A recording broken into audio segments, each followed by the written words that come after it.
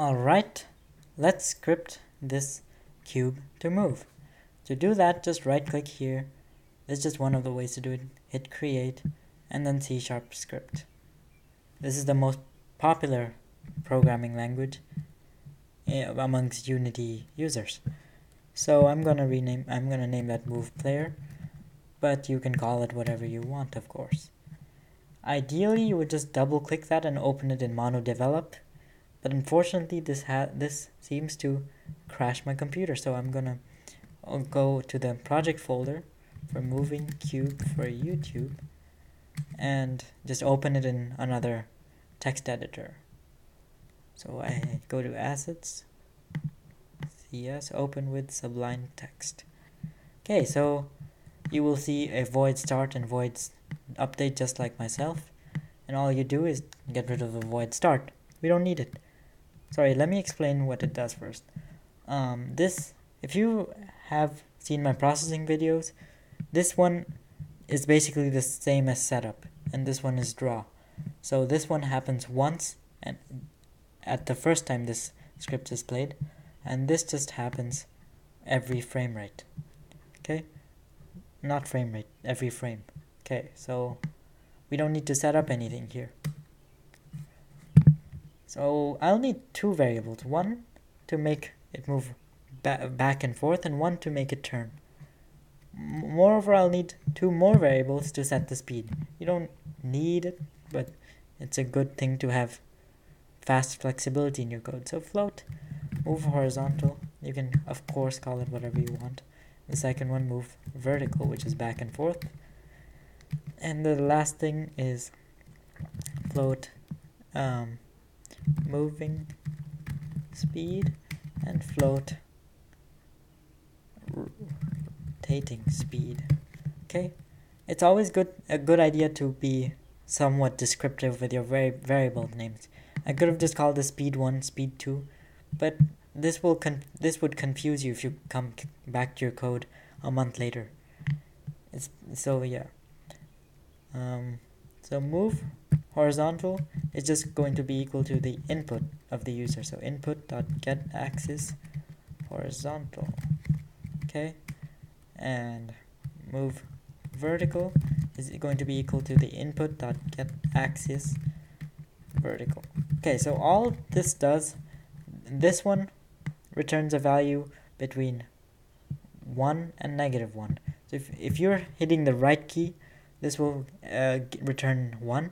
If you're hitting the left key, this will return -1. If you're not pressing any of either left or right, it'll return 0. And this one is similar except with up and down. If you're hitting up, it's 1, otherwise you can guess. Okay. And now let's make it move. So transform, I'm getting the transform of the object. I'm getting its position, but I'm just making it translate. Translate, that is moving it. That's a very simple way to do it. So I'm translating it by the move vertical. If I'm not multiplied by time.delta time, that is to make it frame rate independent, multiplied by moving speed. And lastly, I'm going to multiply this by vector 3 dot forward. Okay, so I'll explain what each of these does. This one, as I said, is if I'm not pressing the up or down, this is 0, so all of this becomes 0, therefore we're not moving back and forth. That should make sense. This one makes it frame rate independent. That is, instead of relying on the frame rate, we're going to rely on the seconds. So if someone has a slow computer that cannot make the game run at its default frame rate, then it shouldn't affect their game as much, nor the timings. It would be unfair if their game moves in slow motion, because that would make it easier for them, or more tedious, depending on the person. Okay, and this one is just a speed that we haven't set yet, and we should. I'll set it to 10. And lastly, this one converts all of this to a forward moving direction. Okay. And if I try it right now, hopefully this works. Okay, this doesn't work. Right, my mistake. You can't just write the script and save it. You need to actually apply it to the cube. So this is my cube, I'm applying it. That's it, I just dragged it in. And here it is. This one is empty, I'll delete it. Here it is, that's our script. And hopefully now it works. If I press the up arrow key, it moves forward. If I press the back, it moves back. Perfect. Okay, of course it doesn't turn because we haven't added that yet. So let's work on that. So to make it turn, I'm not going to translate it left or right. That's not going to look very good. Instead, I'm going to rotate it. Transform.rotate. And I'm going to rotate it by move horizontal. No, first, sorry. There are two parameters for the rotate. The first one is the direction that you want. What axis do you want to rotate it around? So I want to rotate around vector3.up. That is the y-axis. Okay. Then after that comes the angle that you want to rotate it. Move horizontal multiplied by time.delta time multiplied by rotating speed. And we don't need to convert that to a vector. So this is pretty similar. And the way it works, you might be wondering, hey, what if I rotate it, but it still keeps on moving in the same direction? No, it's going to move in the local direction. We've already seen the difference between local and global. So I could make it move in the global if I wanted to, but for this one, I wanted to move in the local. So if I rotate it, that is the new forward would mean just forward, okay? Not by a global position, but by the local position, by the object's position, okay? If I play this now, it does not work. And that's probably because I didn't save it, and I'll do that. Okay, so I messed up. Transform.rotate vector3.up move horizontal.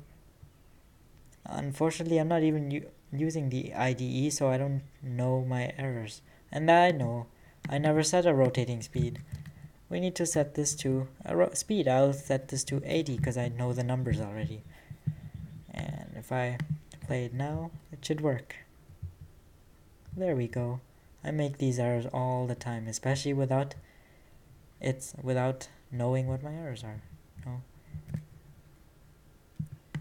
Okay. So we've got a moving cube that moves as we wanted it to. Now we want the camera to move with it. And that is the easy part. But before, I want to make this easier to change. Instead of having to access the script to change the rotating speed, wouldn't it be great if we could change from the editor? Well, you can. All you need to do is make it a public floating value. Public. Then you just delete that. Oops. Just delete the values. Save it. And what you'll see is when you click on cube. Yeah, there you go. You get the moving speed and the rotating speed, and you can change it from here. I can change the rotating speed, but I like 80. It's a good speed for rotate. There you go. Oops, that was some lag, initial lag. It's all good. Okay, so now let's actually make the camera move with it, because after all, this tutorial is also supposed to show how to make a third-person camera.